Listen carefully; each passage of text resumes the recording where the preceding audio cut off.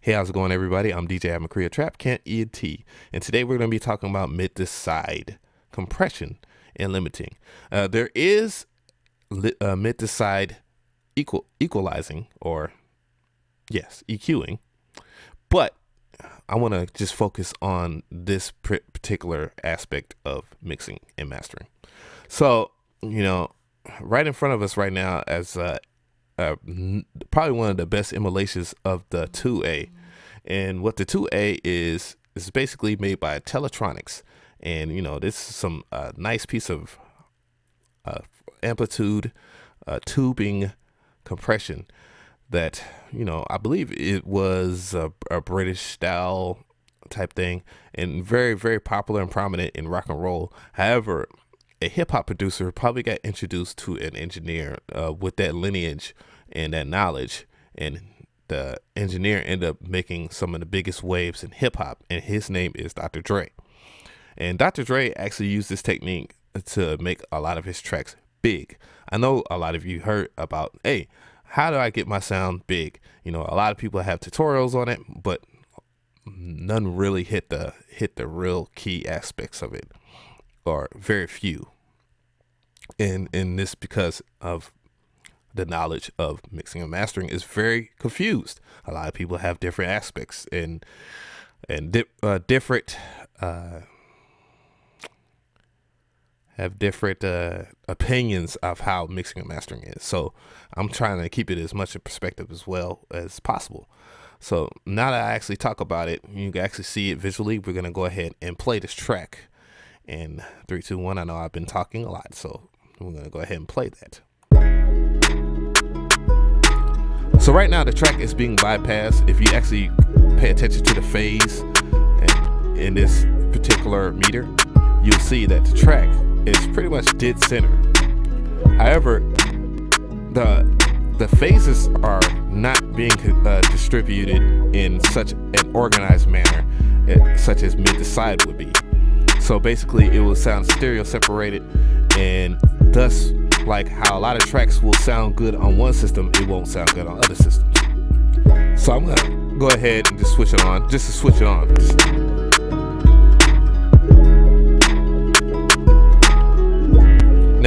Now that it's being limited and it's being compressed, you can actually hear the particular, and I will cover Maximus as well. I have it pulled up as well because I know everybody doesn't have T-Racks and other plugins as well, so that everybody knows how mid-to-side works and how different it might work. So, or different it might sound in different plugins. So this is basically, that has the characteristics, like I said, of the 2A, of the Teletronics 2A. So, you know, as you can see, as you hear, you know, it kind of, if you look at this, it's gluing the track up much better, and it's giving the track a little characteristic, but however, it's not doing mid-to-side compression. So we're gonna go, and how you activate mid-to-side is that you press this right here and you add it.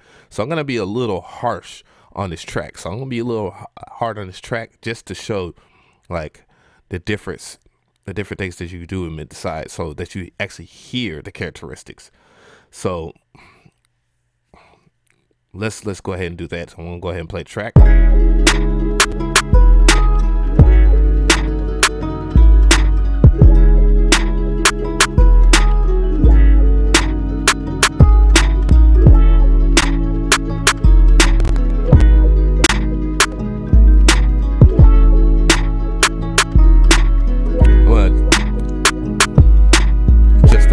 Just the puffiness of it. It's a little pumpy, but I just want y'all to hear how it looked, and pay attention to this right here when I turn this on, and actually make sure that you have headphones on and that you're actually, you know, on studio monitor, so you can actually hear the exact difference. So I'm gonna go ahead and play this track now. It's bypassed, so it's back to its original state, and now let's hear the difference of what mid-to-side is doing. You hear how big that is versus just a regular track that if you was just to compress it normally.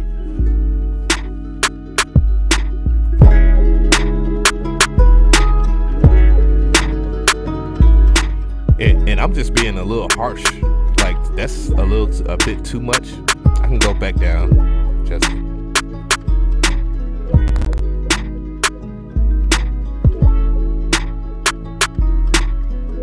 And now I'm gonna go ahead and activate it.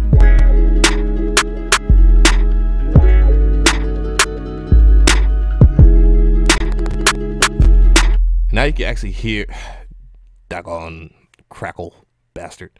But now you can actually hear within the mix, you can actually hear that the snare is bigger, and you can actually hear like the snare and the 808 is in the center, the 808 and the kick is fatter, you know, and I'm not even using like a great kick at that at all.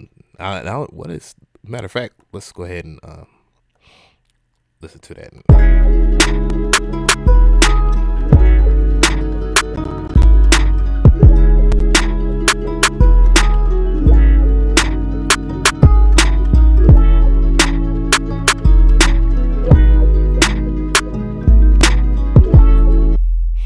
I could push up the bass a little bit.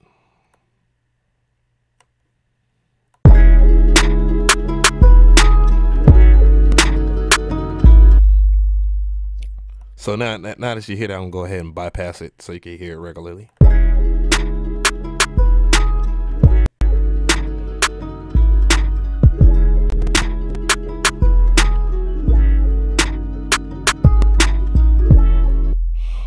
So now that you hear that, I'm going up and I'm gonna play it with it on again.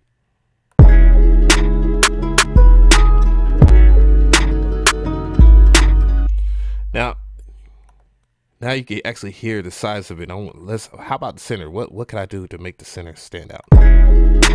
So I'm gonna go ahead and, you know, just be a little harsh again on the gain, and, you know, just kind of adjust the peak reduction as I push the gain up.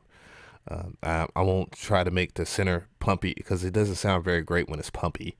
But, you know, that's my opinion. That's just not the mood of this track. But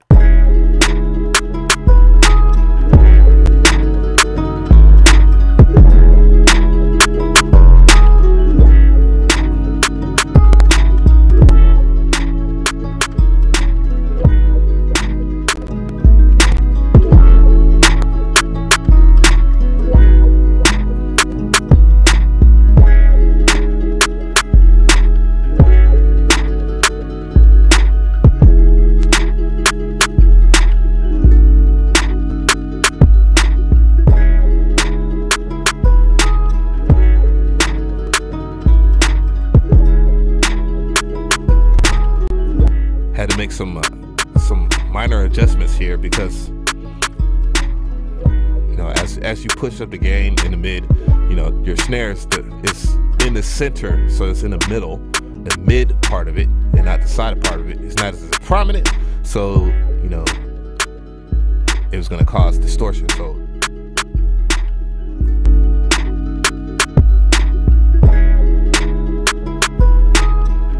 you hear how big the snare is versus it being on the bypass.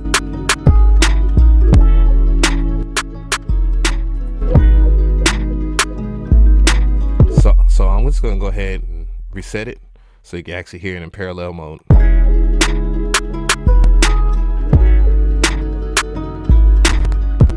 Now you see how different the track. I can't use better because some people might not even feel that mid to side is better, even regardless of naming one of the biggest producers to ever use mid to side compression, and not to mention all the great rock and roll records that use mid to side.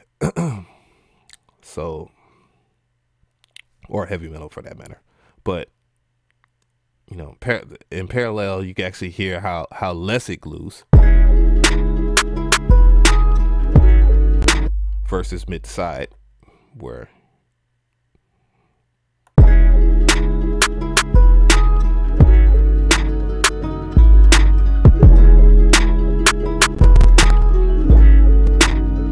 I apologize for these pops. Freaking Windows 10 is choosing to update right now. Aggravating. Whew, oh boy, I'm very aggravated right now for that. So just moving a little forward, I'm going to go ahead and pull up Maximus because I know that everybody does not have that.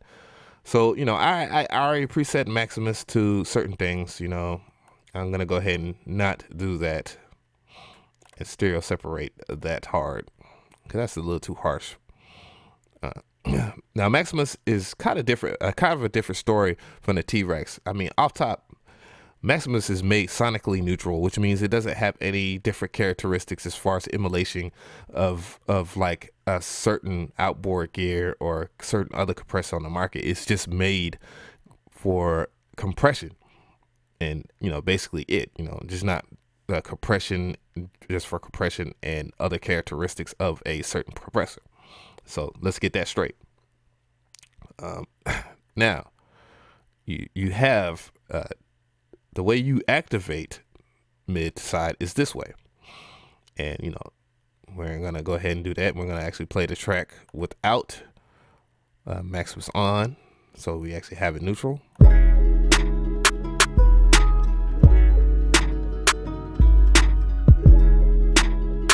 And then we're going to add Maximus. You hear that? And just for kicks and giggles, let's compare it to the T-Rex.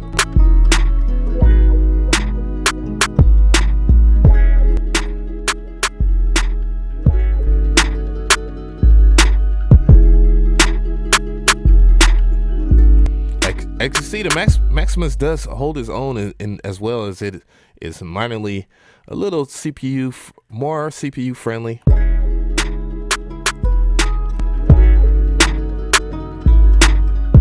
So there you go. That and you know, you just make your adjustments as such. You know, if you're literally trying to, you know, use Maximus for other things, you know, you could just go ahead and pump it up.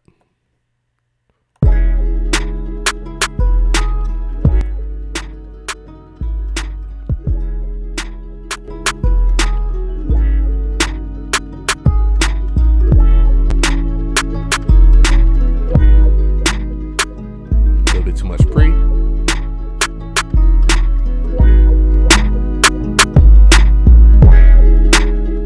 little bit too much post.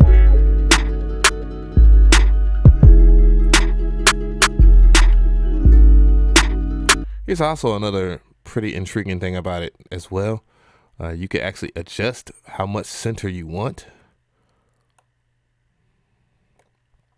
I'm looking at that, and all you have to do to actually see that is, you know, you actually turn this on, and you know, you can see the monitoring, and then, you know,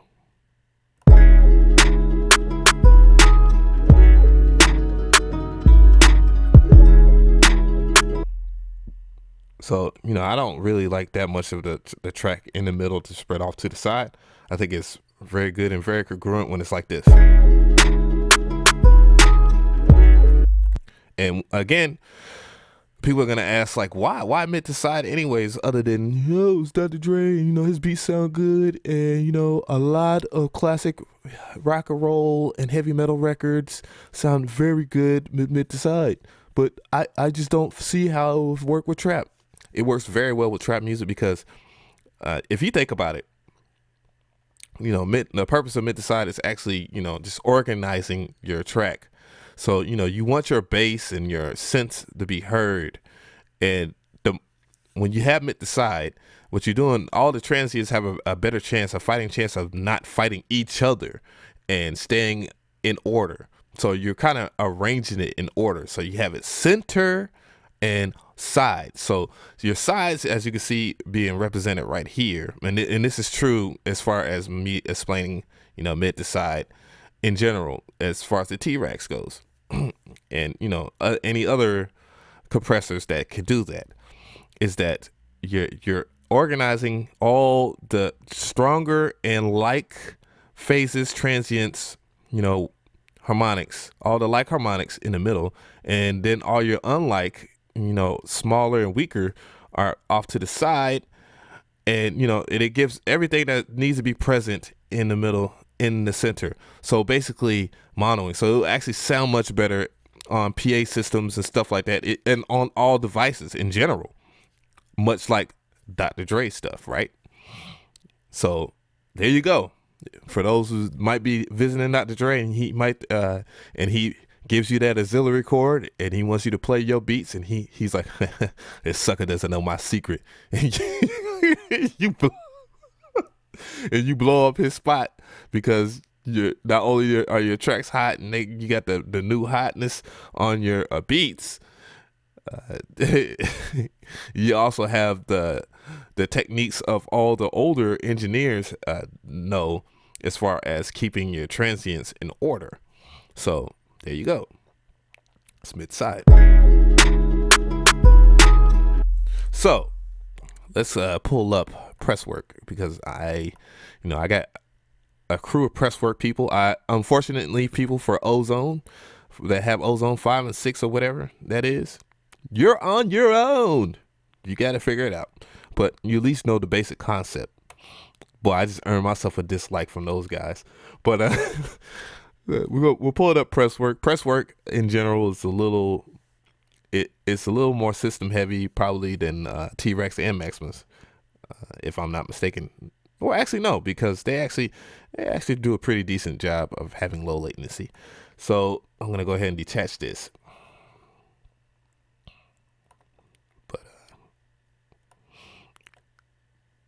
But ooh, come on, there we go.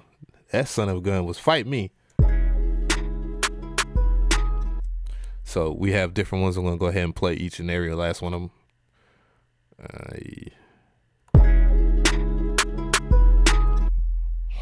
Then I'm gonna play Maximus.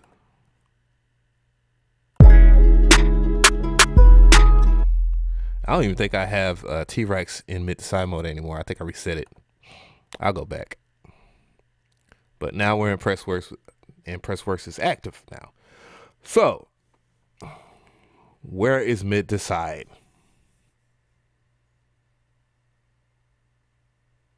It's right here. It's not like I'm actually looking at the stream and they're like, man, just go on, man. But yeah, mid to side is right here. This is how you activate it. And you know, we're gonna play this track, bypassing.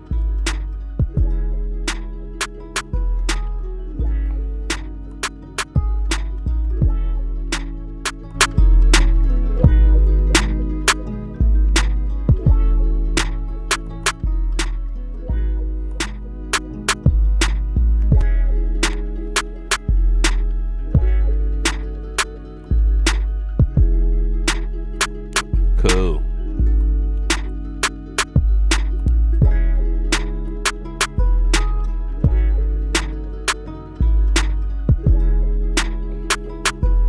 So you can activate it that way.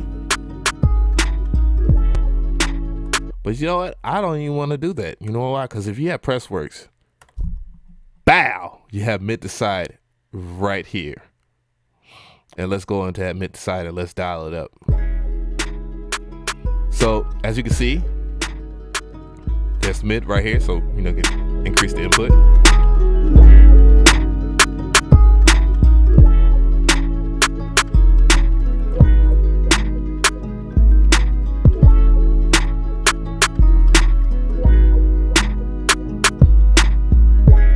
We're gonna increase the side.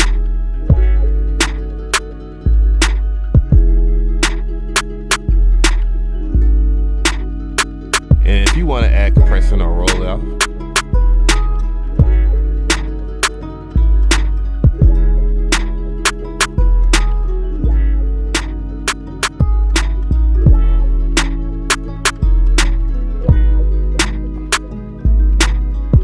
and the response meter is for how fast or how slow. So if you have it this way, this is neutral, slower, how I introduce the compression.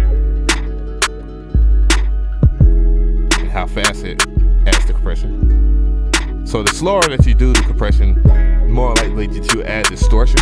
I know that sounds like it would be scary, like a scary thing, but it could be awesome for different artifacts if you want that in your track.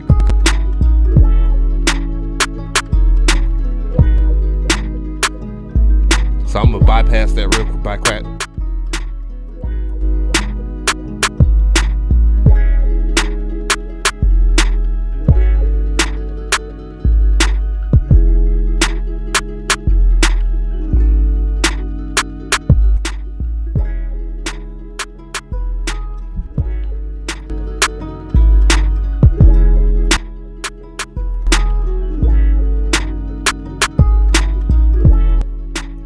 So now,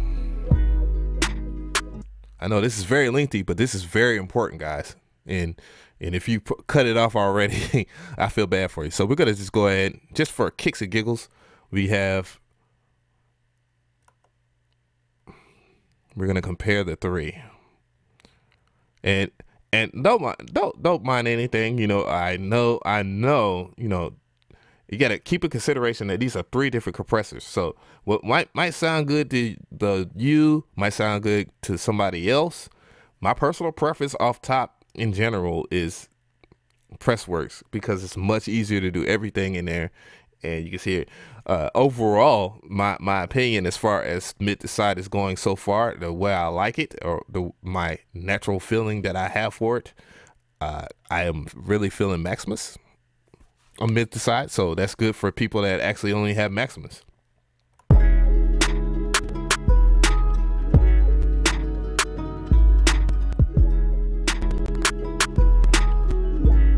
As you can see that T-Rex is a little system heavy, but it's only system heavy right now because I'm actually running it and I'm recording at the same time. So, you know, it's one of the pain in that butts. I7 time.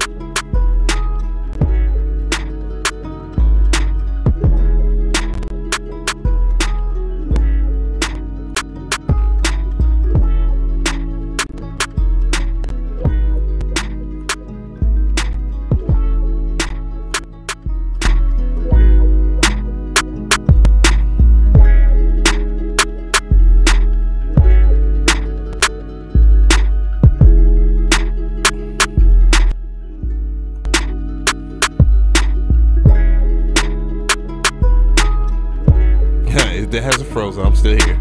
Well, you can still hear the music. That's crazy.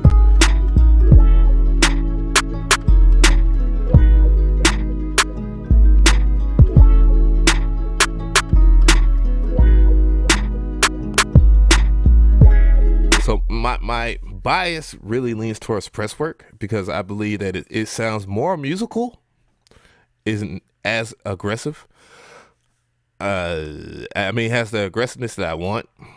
I mean, I could really dial down into the response, or actually increase the input and to give it more harshness. In terms of aggressiveness, Maximus is actually pretty darn cool that it has as much aggressiveness that it is, and it has it's sonically neutral, so it has no characteristic, but you know, the clarity is there. So, you know, if you're just wanting a nice, clean, clear type sound, and you know, you don't want it to sound kind of analogish, you might roll with Maximus. And same thing with the T-Rex. The T-Rex is actually is on the same level as the Yuhi's Presswerk as far as the characteristics. I do like the T-Rex as well. There's other mid to side compressors in there that I could try, but you know, I'm not gonna declare a winner. So which one is your favorite? Just let me know, you know, in the comment section, which one is your most favorite. Once again, you know, I know people have Ozone and all that, and you know, other compressors, you know, Slate Digital, there's other ones out there, but yeah, just let me know. But this is mid to side. Dr. Dre, I'm sorry. Your secret is out. But anyways, yeah. If you like this video, give it a like. If you have any comments, leave a comment. And this is your first video. I have more videos. You know, check out my playlist and stuff like that. I have more mixing and mastering. And I'm DJ McCree, and I'm out. Have a good day.